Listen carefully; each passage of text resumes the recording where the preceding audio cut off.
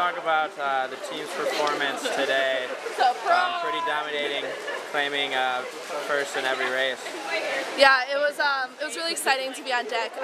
Coming into this meet, we've had a really hard week of practice, so we knew it was going to be tough, and Illinois State is a very strong team, and we really wanted to be present on the deck and just have a lot of team spirit and support each other, so I thought that was great.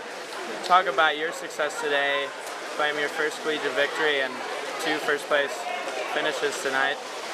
Yeah, it was exciting.